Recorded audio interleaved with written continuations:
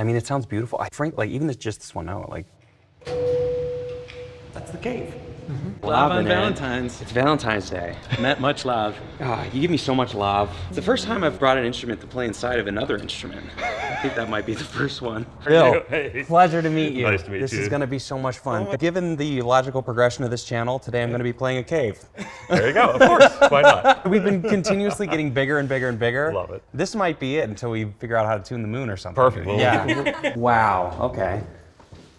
Yeah, this is definitely a cave. This was all dug out to get to the cave? Well, the Ray Whose Caverns. idea was this, Bill? This was, in 1878, 3 local guys were actually looking for a cave. They thought if they could find a cave, they could open it up and make lots of money. 3 local men found this little sinkhole with about a quarter-size hole with cool air coming out. Thought that's unusual on a hot summer day, and discovered Ray Caverns, one of the largest and most beautiful caverns in the world. This was just under... Yes, it's a closed cave I'm new to caves. Yeah, I know about these. Yeah, This is a new instrument for me. There was a big block of limestone, and it eroded over millions of years and left these rooms with the stalactites that come from the ceiling and the stalagmites that come from the ground. So this, we're looking at millions of years Yes. of limestone. Absolutely. The largest formation we have down here is 7 million years old. I found this place searching for the biggest instrument in the world. There you go. Which is, you know, my corner of the internet. Yeah, awesome. This one took about 7 million years to build if we wanted to classify it as an instrument build. Yeah, I'd say that's right. So how big is the cave? Ray Caverns is 64 acres.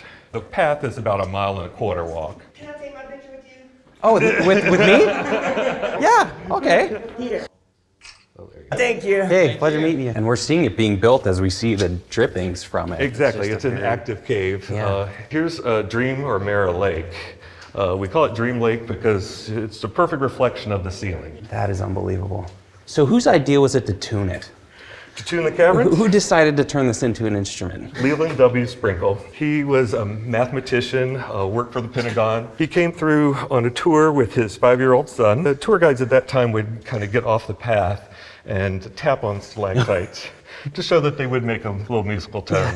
So they'd play Mary Had a Little Lamb or simple songs like that. Yeah. He went to the management, presented this idea. He's like, I think I could hook up these stalactites and make an organ out of it. And Yeah, what year would that? that would have been 1954. So he spent nights down here, weekends, going around with his 13 English tuning forks, looking for stalactites that would match the musical scale. So they already find ones that were close? We had found one that was kind of close to the perfect pitch. Yeah. But then they would tune the other ones by grinding off the bottoms, tapping it until he got the right tone. So they just had to find ones that were a little bit flat and then grind it off? And then until- grind it. Yeah, that's what they did. And I can't believe that you would get a good tone out of that. You do get a good tone out of it. I mean, a musical tone. It's crazy. But And how do you regulate the volume? well, that's a good question. Yeah. Not for me.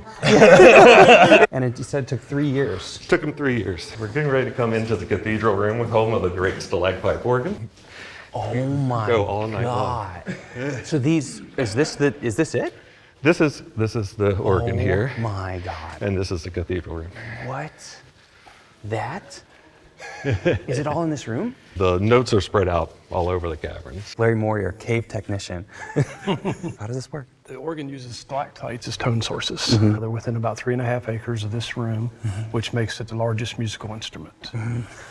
And So we got that on record. basically, right now you're standing inside the organ. If I were to walk up to the console and press down on the key, it would send a signal to a solenoid, which would tap a Like this guy selected right here. stalactite. And so that's a hammer that is going to smack in. I love how you can see where it was shaved off too. The solenoid actually strikes the stalactite, and then down below at the bottom, there's a half nickel, half iron bolt with a magnetic pickup next to it, and that picks up the vibration and tone, Yeah. brings it back to this room, because some of them are so far away in other Yeah. rooms. A lot of the notes are in here. But A lot how many of them are in here. this room? Well, I'd say a dozen maybe. A dozen? Are they all around? They're all around. The stalactites cover 3.5 acres. Coming back from that tone, the tone source back to this room, it takes a lot of cable and some amplification to do that. Yeah. So- Okay, so there are amps involved. Yeah, there are. amps Okay, involved. okay. And That it's makes a lot more sense.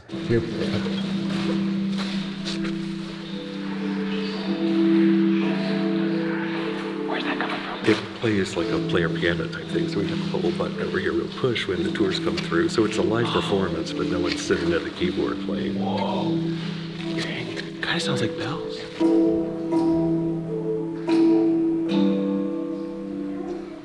That's unbelievable. Oh, I wish I played keyboard. This seems like a good place to start. Sure, yeah. Totally. Yeah, this seems like a good place to start. There's only one way up. Yeah. Can we play it? Yeah. You guys look so great. Oh my heavens. So this is your office, Otto? This is your concert hall? Probably. Yeah. Otto Pebworth, cavern organist. That is a cool job title, sir. Thank you. When I got in here, I accidentally stepped on a stalactite. Was that right at your feet? How often do you perform here? Basically, when I get a call that there's a special group coming in, Oh, okay. they'll get an extra special treat because as opposed to hearing Ian playing on automatic mode, Otto the organist actually plays. Yeah. Well, you got Otto and Otto. Exactly. Hey. So it's always Otto here. Right. So with there being, you said 4 octaves. Actually, it's 3 octaves. 3 37 octaves. notes. Okay, so 37 notes. And that is 37 stalactites Yes. on the ceiling? Yes. So each individual one. Scattered all over multiple acres. Yeah. Which is the reason why you have the pickups. Yeah, of course. Otherwise, you could barely hear it. We can see one of the, is that the closest stalactite that you can play? Yes, I believe that is the closest to here. Could we do that one first? That sounds beautiful. It is. It took quite a while to find those 36. Yeah. Several Yeah. years. I mean, it sounds beautiful. Frankly, like, even just this one note, like, I'm surprised how it sounds great. That's the cave. Ooh.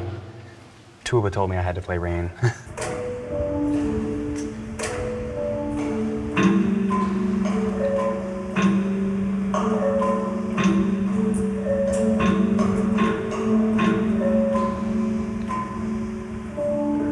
Beautiful.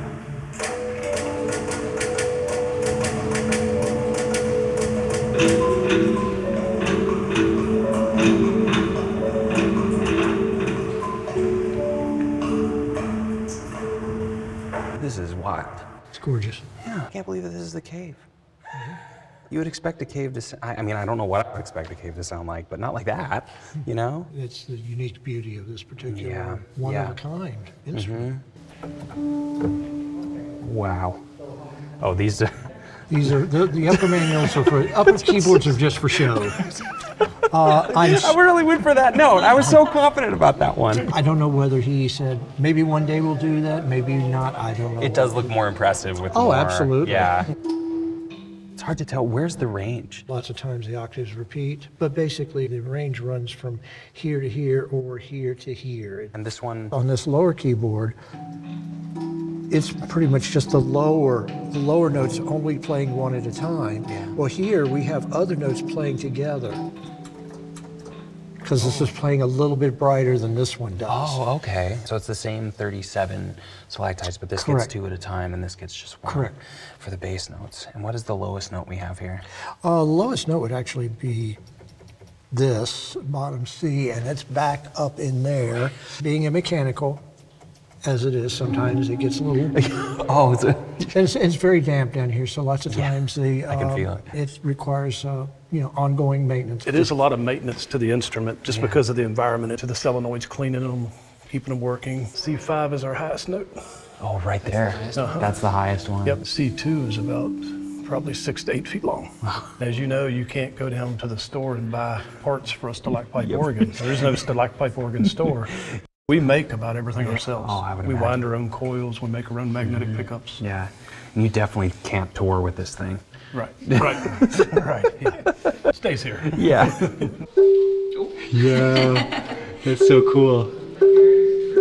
I mean, look at that. It takes 120 years for an inch of a formation to grow. 120 years for For an an inch. inch. This is 120 years. This actually, in the That's- beginning, was called the ballroom, and they had a wooden floor down here. Yeah. People come down here on Saturday nights for Yeah. dances because it is naturally air conditioned. Yeah.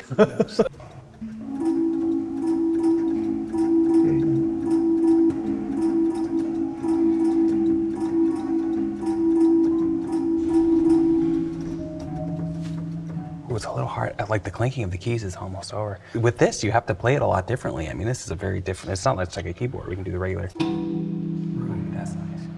It's sort of like you have the piano decay, but it's on an organ keyboard, which normally would not decay. So you sort of have to have a split mindset. Yeah.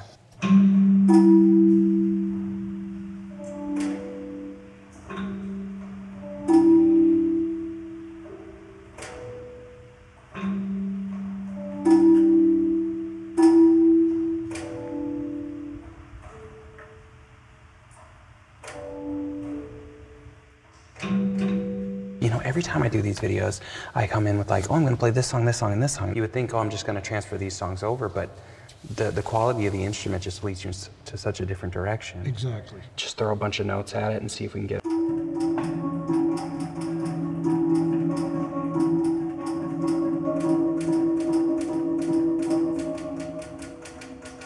I'm figuring something out. It just works so much differently than any instrument I've ever... I mean, I've never played a cave before. That makes sense, you know?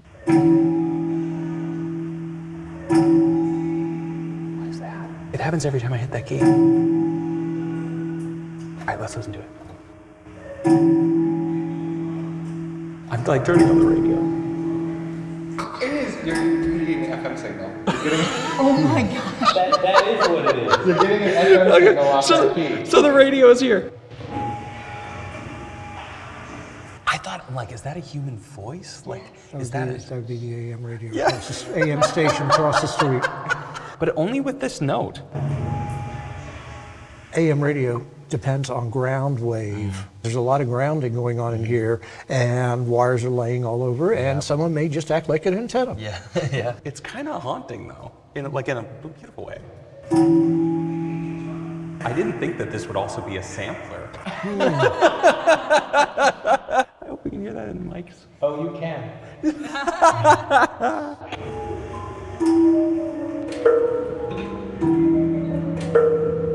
It sounds like I'm just walking all around, you know, sharing a bounce You around. are. Yeah. Literally playing around several acres. It only makes sense that I would also play the smallest instrument I have with this.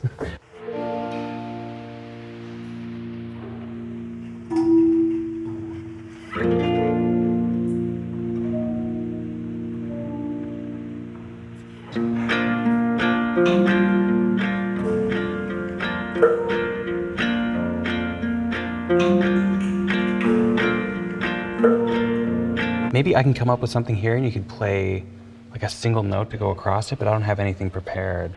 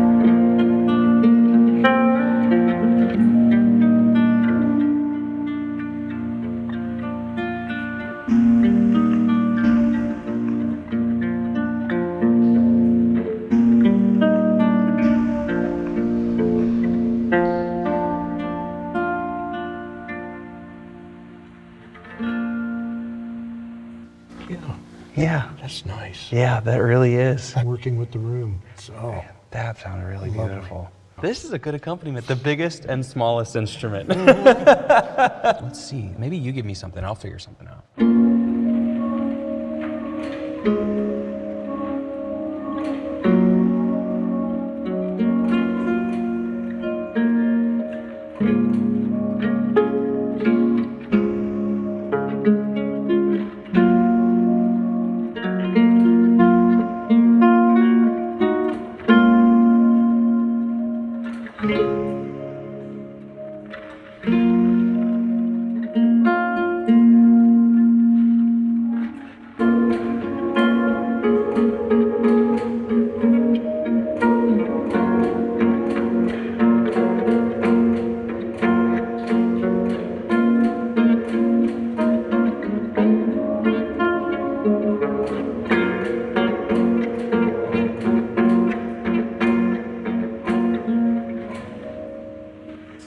Wrong chord on my part. That was pretty cool too. We're getting a little bit funky. Getting the cave resonating and ringing. Yeah, really, even just with this, I mean, if we just hear the resonance from the guitar,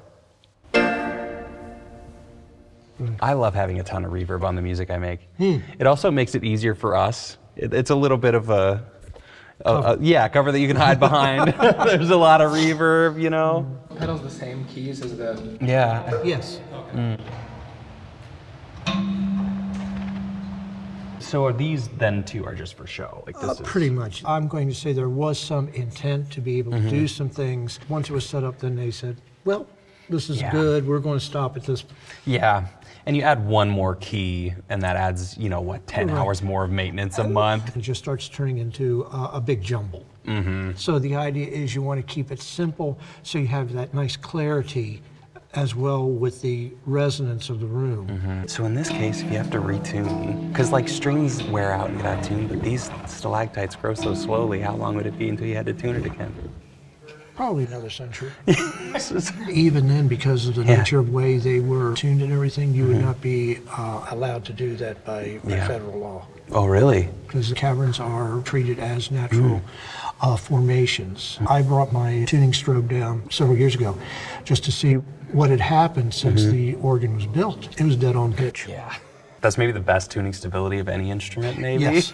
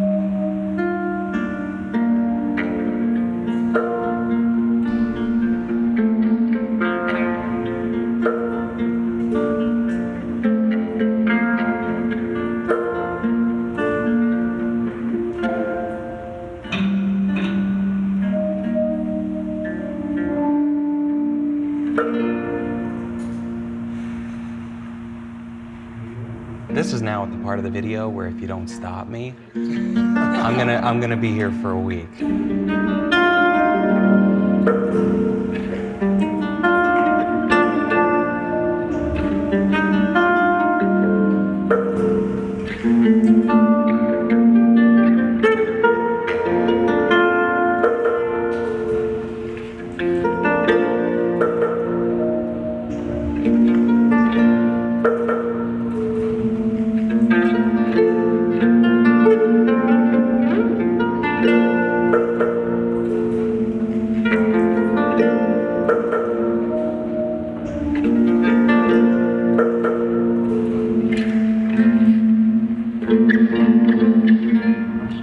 Figure it out. I mean, what an amazing instrument. And I've so loved being able to do things with it. Yeah, it is really a special thing to play the literal biggest instrument in the world. The thing I get the most enjoyment from, I mean, things like this has been absolutely incredible. Something totally different than I've done before on this instrument. The thing that's given me the most joy lots of times is when school groups come through and the kids will just get quiet and they'll just stand right there just absolutely fascinated. When I first heard this instrument, first saw it and heard it, I was 6. Yeah, oh really? I came through with the tour and I remember that sound, and several years later I came over and to do some unrelated work, and they said, hey, are you available to do some playing for us? Wow. Didn't have to think that one over.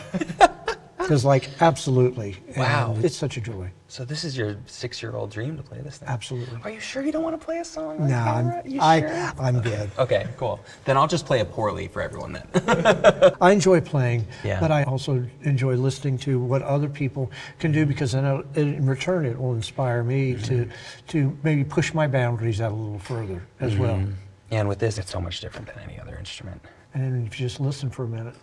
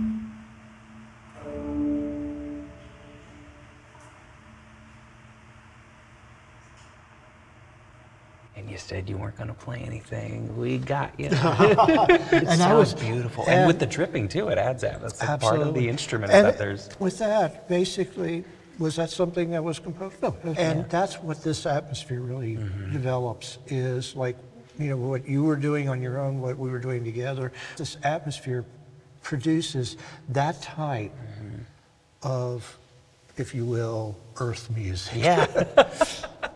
Definitely is earth music. And I love when we really got quiet and could hear the dripping as well. It really does make it feel like we are playing the cave. Just really quiet and just listen to the drips.